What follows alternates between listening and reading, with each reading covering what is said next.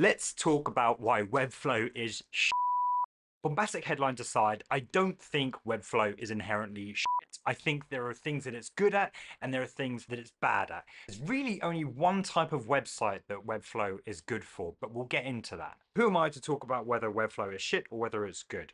My name's Samuel Gregory. I've been producing Webflow content on YouTube for the last 4 years, but I've been a front-end developer for nearly 20 years, building websites, apps, games for the likes of Netflix, Corning, huge startups from the front end to the back end to the design to the UX. And of course, I have my own company, Jupiter in the Draft, where I lead teams in building some of the best web apps games I've ever seen. And in the last year or so, I've been focusing more on the no code landscape in general, applying my years of experience in order to really look at a tool objectively and determine what it's good for and what it's bad for. So this is where we get to Webflow. So the first one is web apps.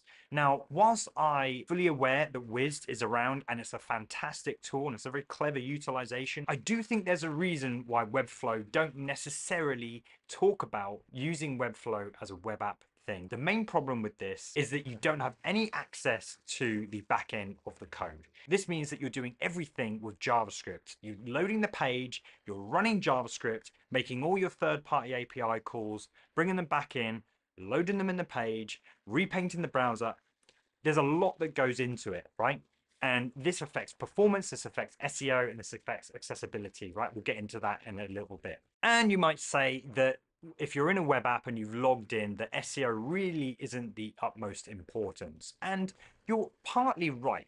The issue is a lot of people will follow tutorials, they'll follow how to do something, but they won't understand really that the impact that it's actually having. Yes, it can be done, doesn't mean you should.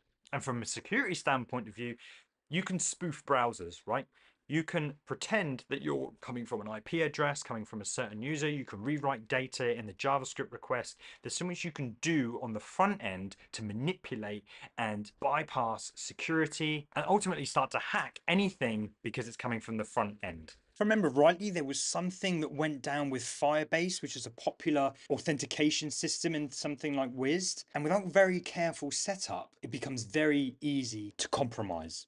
The way you should do it is you build a backend that has all of the keys, all of the security features, and it can only accept certain requests and certain data structures, and then it interrogates that before then forwarding that request onto a third-party service, whether that's an authentication system or a database or something like that. So in a nutshell, that is web apps. Probably going to get a lot of stick for this because they offer an enterprise plan, but enterprise websites. Enterprise businesses have a lot of integrations that need to be done, and you are limited solely by the apps, JavaScript libraries, and integrations that have already been built for Webflow. Anything more, you can only do that from the front end, which again goes back to the web app thing of having things load after the page, which is affecting SEO. Which kind of leads into the next one, and that is when you have complex data structures that basically intertwine with each other. There's currently a limitation on the number of nested collections you can have within your CMS. So let's say, for example, we've got a blog post and you can tag the blog post with the type of whatever it is. You can have different categories. You can have up to, I think, 5 or 10 at the moment, but you can't show those nested collections inside of a blog post. But numbers aside, when a company comes to me and they're starting to talk about needing lots of interlocking databases and things like that, I start to really second guess whether Webflow is the right tool for that sort of thing, because you can't manipulate data easily without the use of things like FinSuite attributes, which are once again, from a technical standpoint, are fantastic libraries, but you're doing this after the page load, which means you're affecting SEO. Kind of a theme there, isn't there? Again, probably gonna get a lot of stick for this, but European websites. Now, GDPR in and of itself is just a complete mess. I've got a video where I basically just say, do whatever. Don't know whether that was the greatest of advice in the world, but ultimately, because Webflow's stance on GDPR remains particularly unclear, having to download third-party libraries to manage all your GDPR, even though GDPR goes a lot further than that, Webflow just haven't made it abundantly clear that their system is completely GDPR compliant. So if GDPR is a huge issue, maybe you're using an enterprise website that's dealing with health or government, then you probably want to second guess using Webflow. I recently used DivHunt, which allow you to store and run the website and all its databases on a European server. That's a sort of level of compliance that I really want to see when it comes to Webflow, but it's just not there. It's super unclear where all the form data is stored, and if indeed Webflow are collecting their own data and storing it under their own analytical system. Similarly, accessible websites. Now, once again, basic websites are totally fine. My biggest deal was, which ties into one of my most popular videos, is the interactions panel and its effect on accessibility. If you're dealing with a website that needs to uphold very high web accessibility standards, yes, you can do it on Webflow, but if you start to use interactions, this is where you're going to run into a lot of problems, because the interactions panel doesn't allow you to notify an accessible user about what's happened, or any such things like that.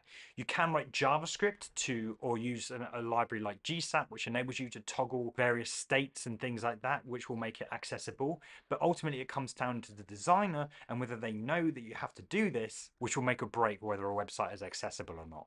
But I won't write any more about that because there's a whole 20-minute video going into why it's so bad for accessibility. Saying all this when it comes to accessibility and SEO, one topic I was going to get into is the choice of elements or components that you have access to. Now, I think Webflow only give you about 30 different elements, whereas there are about 120 HTML elements that you have access to, which determine the semantics of the content in a website. Webflow give you the custom element, which allows you to have any element that you want. But once again, it ultimately comes down to the designer and whether they know about HTML elements, what they mean and what they do. So whilst I say that you can't build fully SEO compliant and accessible websites in Webflow because you can technically use the custom element, it's then up to your designer to use it correctly. So with all that being said, what is Webflow good for? Well, in my opinion, it's great for really slick looking marketing websites where design is at the forefront of the experience. I think Webflow as a tool have really identified exactly what these sorts of websites require and giving you the tools that you need to be able to build these versions. Saying that, the theme of this channel really comes down to discovering the tools right for your client. And I think it really suits growing companies that need to iterate fast, that are discovering new tools, new processes, and figuring out their service proposition. And Webflow and its flexibility can facilitate that along the way. But as with all website tools, even down to WordPress, you do get to a point where you need to sort of take stock, look at what your website is doing for you and whether it still earns your purpose. So I'd recommend doing that every 3 to 5 years, to be honest. But yeah, companies that are growing, Webflow is perfect for. So I think that'll do it. Those are the sort of top of mind downsides that Webflow have. You might agree, you might disagree. But overall, Webflow is a fantastic tool. I think you just need to know what it's good for and what it's bad for to make a decision whether it's right for you, your client, or the project. So if you like this, you want to hear more from me talking about all things no code, then like, subscribe if you haven't already, and until next time, happy no coding.